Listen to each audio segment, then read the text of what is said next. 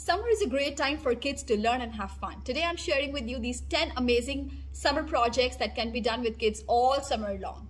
And parents, don't worry, you do not need any fancy material to finish these projects. So let's dive in and see what are the projects that we are talking about today. The first one is, let's create a comic book. You heard me right, a comic book. You are involving art, writing, and storytelling, all three things in one project. And we are encouraging kids to talk about their favorite character either from the book or TV series, get them out and maybe write more about it, or they can maybe add some own twist. So this would be a great writing project. At the same time, art and storytelling is combined with this. Moving on to the second one, make a diorama. If you're not aware what a diorama is, I'm showing pictures here, here, and here to you of a diorama. It's a story-based concept which is done on a shoebox, inside a shoebox, where you can showcase something from history, from science, a scene from a storybook, or maybe depicting a cover of a storybook. It's a great way of just presenting. So a lot of art and a lot of thought precision goes into creating a diorama. It's a great way for kids to depict. The sourcing of the material is very easy. All you need is a shoebox or any of the cardboard boxes which are in the house. Third one is make a sundial. I'm sure a lot of people have not done this before. Make a sundial. That's a project that I am picking up for Vivan to start his summer with. You would need to do a little bit of research of how sun and the time works, and you would need a cardboard to design your own sundials. You would not need a lot of fancy material, but yes, a lot of research on the project on Google if you have the access, definitely, or not. I hope the parents can help the kids to find a lot of material online. Fourth is write a play and act. I am sure a lot of friends will be free over the summer, and if there is a particular show that you all enjoy watching, if the kids enjoy watching, encourage them to make a play out of it and then try and act. So this will also help them in communication. It's a skill base, it's going to involve friends, and it's going to be a great way of them collaborating on something together. Number 5, start a blog or read blogs. Yes, start a blog. If you have thoughts that you think you're not able to express, please encourage kids to start a blog, maybe write, and if not, then maybe read blogs that are pertaining to their thoughts that they're looking for.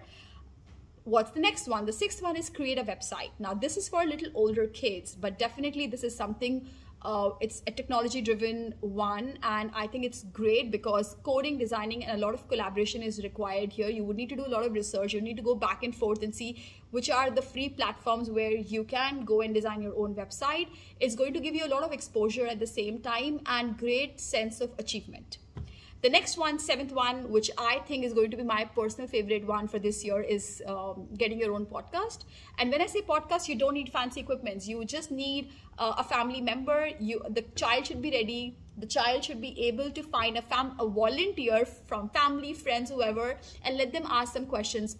The questions doesn't have to be very tedious. They can be as simple as like, what do you like to eat? So maybe the first one could be around food. This will help kids in public speaking, confidence, language enhancement, and definitely it's going to help them present themselves without any fear. So we are building that self-confidence while sitting at home, while they're interviewing one of their family members or friends. So please encourage kids to do that. The eighth one is start a club. So when I say start a club, it could be something that the children are really fond of. So like if your child is fond of gaming, if your child is fond of chess, if your child is fond of drawing, maybe around them there are kids like 5 or 6 or maybe 2 or 3. Start with maybe 2 people at most. Tell them, like, find a day or find a time, like 1 hour, and that's what we're going to do, but we're going to do it together. This is going to be a great way for them of building their own thing together, something that they love, and it's going to be like their own, how do I say, a proprietary thing for them to take it forward. The ninth one is take a class. So when I say take a class, is either you can learn a skill or you can teach a skill to somebody. So if you have younger siblings in your house, you can definitely help them finish their projects, or sit with them and maybe something that you learned in art in school, or maybe something that you learned in any other thing in school, you can pass it on to your younger siblings. The 10th one is volunteer. Yes. When I say volunteer is like maybe nearby temples, nearby any praying places that are around you. They're always looking forward for kids to coming in. You can read a book there to other kids. You can go inside the kitchen and maybe just spread, go help them feed the food. I mean, go help them in giving the food to everybody else over the weekends. Maybe put the dishes on the side, maybe clean up. There are so many things that you're involved with. Also, volunteer could be in the house. Maybe a chore can be given to you as a voluntary activity if you can do, and you can also earn some pocket money on the side with the volunteer activities.